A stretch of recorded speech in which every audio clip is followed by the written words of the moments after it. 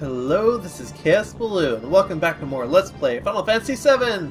Last time we got a car! And this time is time for backtracking time. Yes. You see, we can cross this river now, which we couldn't cross before. We had to go over the mountains. But no, this leads straight back to Costa del Sol. Which is convenient because, by the way, we can still find things in the car. Because we want to find something at Costa del Sol. These are it, actually. I wonder if I can steal anything from one of these. Evidently not. Do not want to use Aerith's Limit Break. Don't want to kill them all either. Because I need to actually use one. Okay, let's just start killing them. I think Manipulate is more likely when you weaken them, but I'm not 100% on that. Don't hold me to it. Now I'm pretty sure... Yeah, there we go. Big guard! Go! And I'm pretty sure that takes up Yuffie's turn, actually. Yeah, it did! So that's how Manipulate works. But the important thing is, I learned a big guard. Wait a second. Where the hell is my other enemy skill? Am I seriously gonna have to do this twice? Oh, that is so annoying! Whoops. So, I seem to have done an oopsie with my materia setup.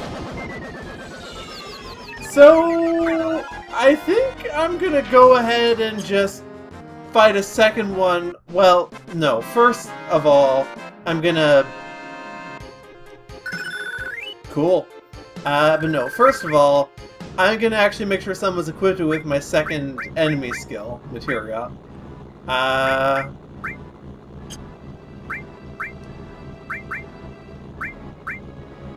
Sure, let's go with you. Take that off. Throw on... I don't know, something else. Throw? Throw?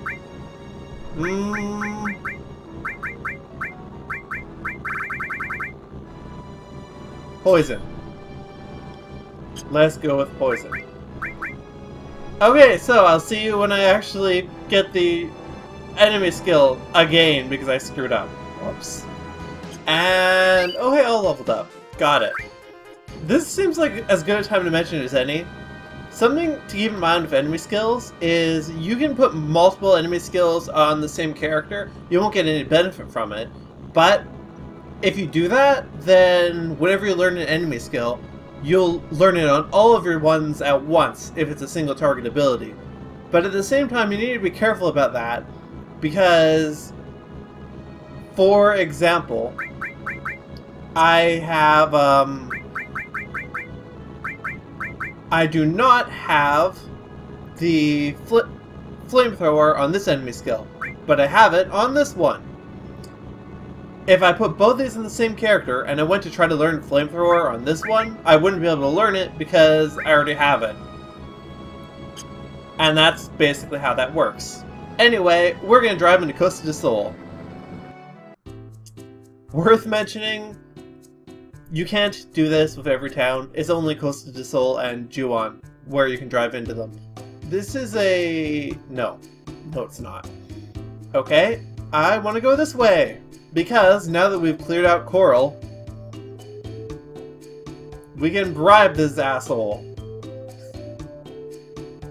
in order to stow away on the cargo ship.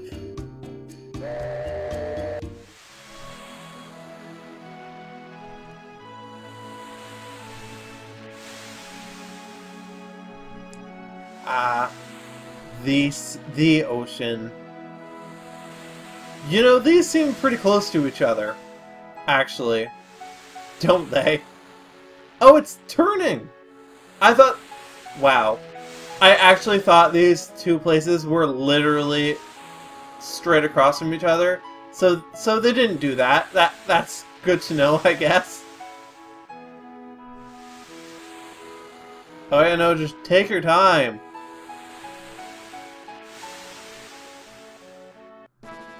We have arrived in Juon!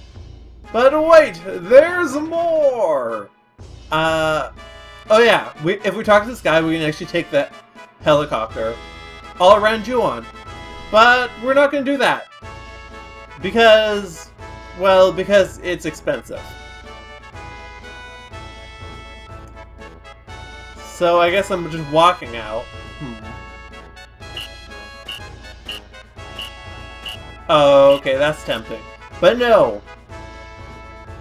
Actually, I'm pretty sure if I go down there, there's something I can do to fight enemies I normally shouldn't be able to fight right now. I mean, I'm not... I think so. I'm not 100% sure on that. Obviously, I'm not doing it. I don't really think it's worthwhile, because, like, you don't really get anything good from them. But if you do want to grind your MP... Wait, MP, no. If you want to grind experience, that is supposed to be a good place to do it. In any case, we're going to take this elevator that we didn't use before. But it actually just takes us to... Wait for it. Okay. Lower Juon.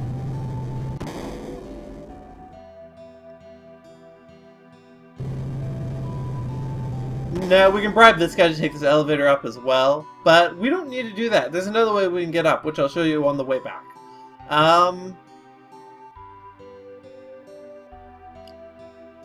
Yeah. As I was saying, but wait, there's more! We didn't just stow away on the ship. We took our entire car with us, which makes no damn sense. But it's here. Now then, there's another enemy I want to fight in this area. I'm not sure if I pointed it out before, but these are not it. Well, that's disappointing. At least cleanup should be quick.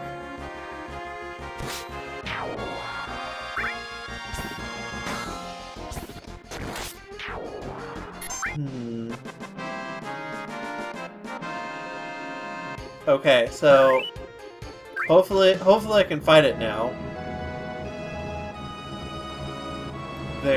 And somewhere around here, I should be able to run into the enemy. Not in the forest, though. I'm pretty sure they're not in the forests. Here it is! This asshole. I want to hit it, and then I want to manipulate it. Unfortunately, that is not the enemy skill. But it's actually kind of funny because this is a one-on-one battle, but manipulate still works. And I am almost certain that that actually is more likely to work if you weaken an enemy. But anyway, we want White Wind. If it uses Thunderbolt, you might not be able to use White Wind. I'm pretty sure that they both use MP. So just something to keep in mind there. But yeah, we got White Wind! Now, for the next trick, I could go there, but let's see. I think it's up here.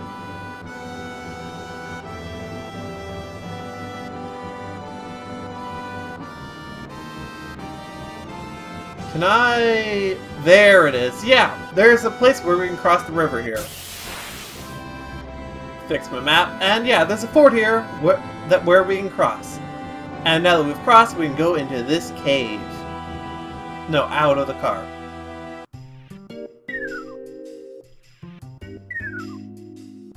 What indeed? It's a sleeping old guy! Large materia. Needs high-level materia. Okay. Okay. That's great.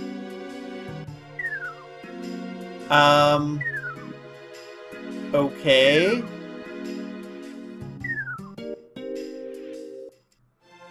Let's try that again. What indeed? Are you not gonna tell me? Okay, this has the potential to become really annoying, then. Okay, so here's how this is supposed to work. We come in here, he tells us how many battles we've fought. This is important because if the last 2 digits are the same number, then he will give us stuff. The stuff he gives us depends on the number. But he's not telling me the number. So this is problematic. Okay, so here's what I'm gonna do. I'm gonna go in and out of here, fighting 1 battle each time until I've got something, or until I've hit... I could be at... or until I've hit 9 battles. Whichever comes first. I'm not going to do that on the screen, because it could take a little while. So, I hope this works out. See you in a minute or 2.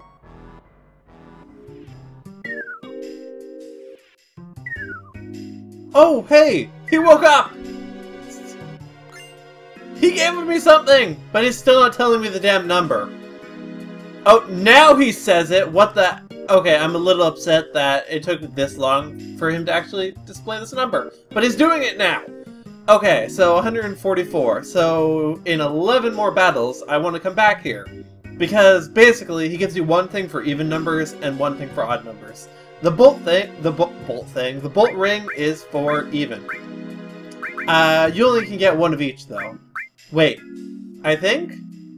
It's complicated. You can only get 1 bolt ring for sure. No, actually, that's probably more useful. So, okay then. We need to come back in 11 more battles. So, I'm gonna do this right now, but not right now. Like, I'm gonna do it in this episode. But, since we need to do 11 battles anyway, there's somewhere I would like to go. Whoops. We are going to Fort Condor. Because after you leave Coral, it's time for another battle, and... Well, first of all, I'm sort of happy that I didn't actually miss this one. And second of all, this is the last time I'm probably going to actually come to one of these until... well, until I have a new means of travel. Let's put it that way. Which I guess was true for this case as well, come to think of it. Anyway, this is the last time we're going to be here for a while. And I'm probably going to throw a bunch of money at them, because... to that same effect.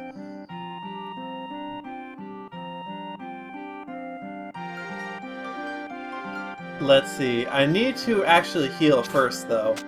Because I am a little bit worse for wear on the MP front. I've been using Chocobo Mog a lot, because I'm trying to get Aerith's 3rd limit break. So I can swap her for someone else. I mean, pretty much. At least for the short term. Let's save the game, actually, since I'm down here.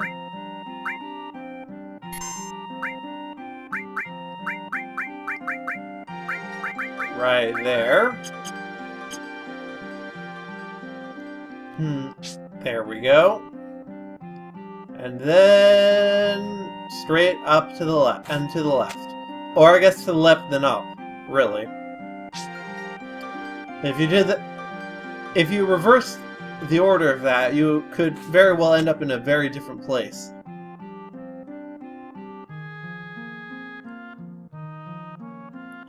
Only 1 times?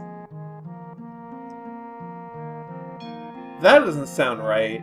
There should have been 2 in there, I think.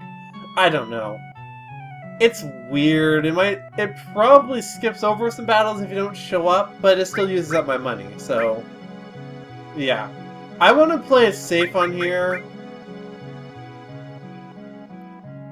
I'm fairly sure it's not going to be attacked 5 times, between now and the next time I show up. So 1,500 should be enough. Okay. However, I'm not setting any units. I should have set units on the first time because it had prize that I cared about. This time does not have a prize that I care about.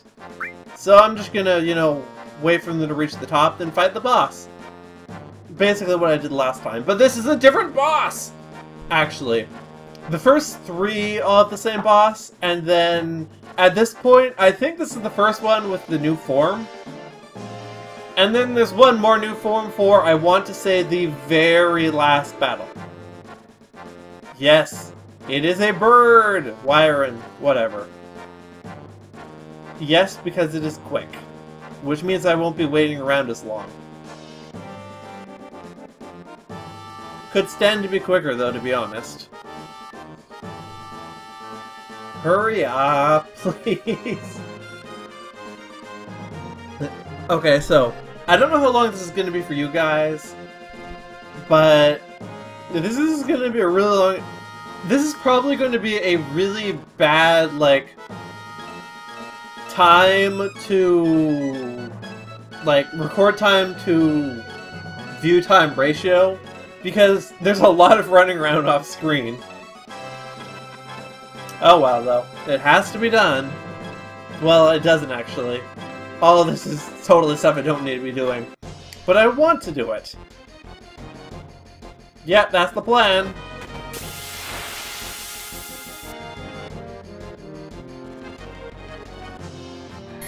Okay, now I'm pretty sure this one I can steal from. I was mistaken. Okay, Blade Beam. Let's use Rama. He's the new guy on the block. Also, I haven't used Ifrit either, I don't think. So, let's use him as well. I've used Shiva, though. I'm pretty sure. Step 1. Summon a mountain, because Rama is too cool to show up on the ground. Step 2. Lightning!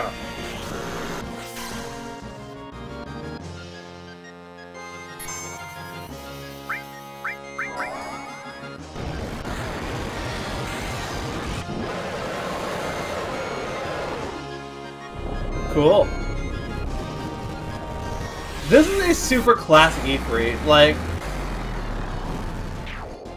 it looks a lot like the Ifrit of Final Fantasy V and VI, whereas after Final Fantasy VII, they really gave Ifrit a big makeover to basically make him look a lot cooler and less like more like beast-like and less demon-y, you know.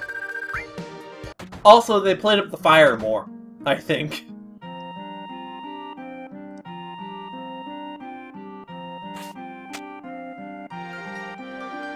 Yep, that's a big bird.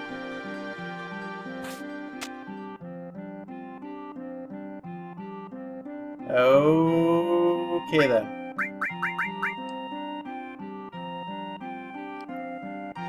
Well, okay then. And now we're done in Fort Condor. Okay, so here's the thing. I don't know if that battle counts as a battle. It probably does, but I don't know for sure. And also, I forgot to keep count of my battles on the way here. So, I am somewhere between 1 and 4 battles right now. So here's the plan. I mean, I'm gonna go straight back to the Mithra Mine. Well, not the Mithra Mine, the cave I was at. Although, since I mentioned it, now would be a good time, were I so inclined to go get Flamethrower on my second enemy skill, but I don't really care, Flamethrower isn't that good. It's not that good. I'll grab it eventually, but it's not worth my time to go into the mine that I just drove right past. But it is worth my time to fight 7-ish more of these noobs. Oi. I think I might need to reevaluate my priorities here. Whatever. Whatever. We're still doing it.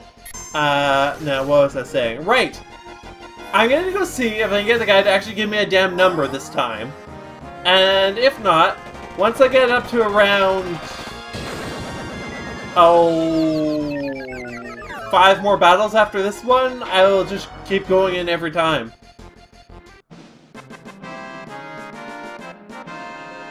Because that way I won't accidentally miss it. Okay. It's over here.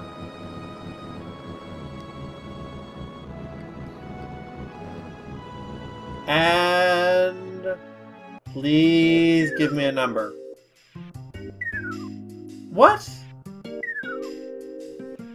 When did I run away? Oh, I ran away from the Midgard Zolom. But he's not giving me a statistic that I care about. Still, clearly he's sleeping, so I guess he says a few different things. It probably changes every time you enter the area. Okay then, so... well, we'll see. Right, I'll cut off here. I'll meet you again when, well, when he has something new to say, I suppose. Okay, so, it is just random. I guess I just got unlucky before. Also, I need 6 more... excuse me, I need 6 more battles. Wait, no, is that right? 5, 6... I need 7 more battles. I cannot do math. Well, okay then, I'll see you 7-ish battles from now.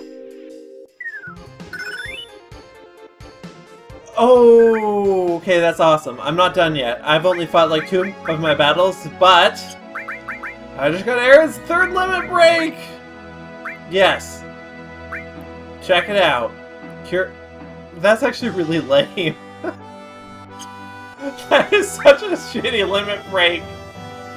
Aerith actually has some amazing high-level limit breaks, but that is not one of them. Okay then. Okay then. I should swap Aerith for someone else, but I'll do it in this at the start of the next episode, I think. So back to counting battles. Damn straight. We got the Mithril! Da-da-da! Which is a key item. Check it out. That we're actually going to need later on. Like, I'm pretty sure we need it for a non-optional thing. Although I'm not 100%, I don't really remember, to be honest, very well. I know we need it for something, for sure. I don't remember what I need it for. But something. And relatively soon at that. And to explain the ambiguity from before, once we use the Mithril, it'll be gone. But once it's gone, I'm pretty sure we can get another one from him, but you can only ever have one at a time. Having said that, I do not believe you get any benefit from having a second Mithril. I am fairly sure that after you use the first one, that's all you use it for. And then the second one is sort of just so you can have it, it doesn't do anything. Also, speaking of things that should do things... whoops. Juan is right there. Now, we're almost done, but there's just 1 or 2 more things I need to show off. Incidentally, in case it wasn't clear, the reason you can drive into Juon and Costa del Sol, but nowhere else with the buggy, is because of the transport. So anyway, if we go down to the beach, and if we blow the whistle in the water, there we go. Jump onto the cargo ship with the dolphin? The dolphin helps us stow away on the ship. If we wanted to, we could walk all the way back to it through Upper Juon, and pay the guy 100 gil to stow away that way. But we can do it for free this way, and it involves less walking. So, this is the preferred method. And actually, this is something that was news to me, because I didn't know you could stow away using the dolphin until quite recently. Or at least relatively speaking. I mean, this is, like, literally a 15-year-old game? Older than that, actually. Wow. Okay, then.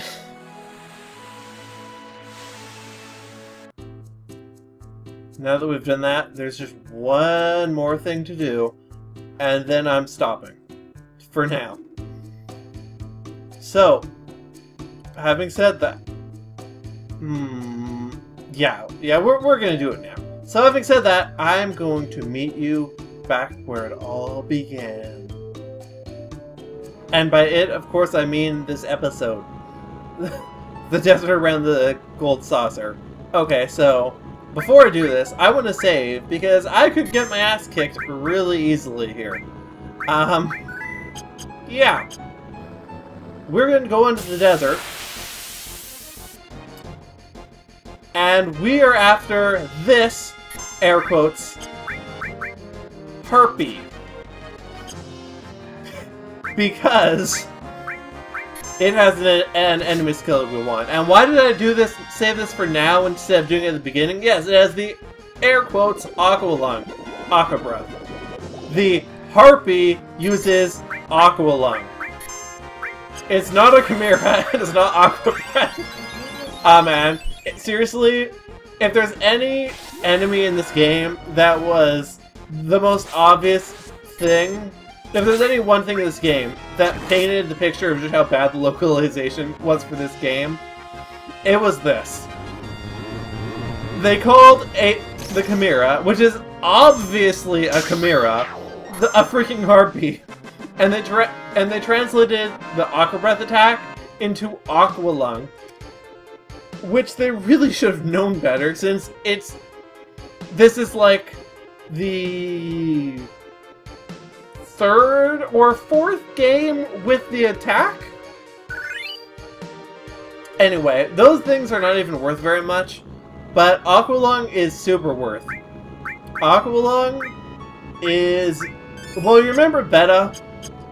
Aqua Lung is the water element equivalent of that. It is one of the long-term, probably not one of the strongest attacks in the game. It is almost certainly the strongest attack we have access to right now. And it is probably one of the most useful abilities, if not one of the most powerful. Having said that, though, I'm going to stop off here. So join me next time when we progress further in our buggy. Until then, this has been Let's Play Final Fantasy VII with KS Balloon. Have a great day. Bye!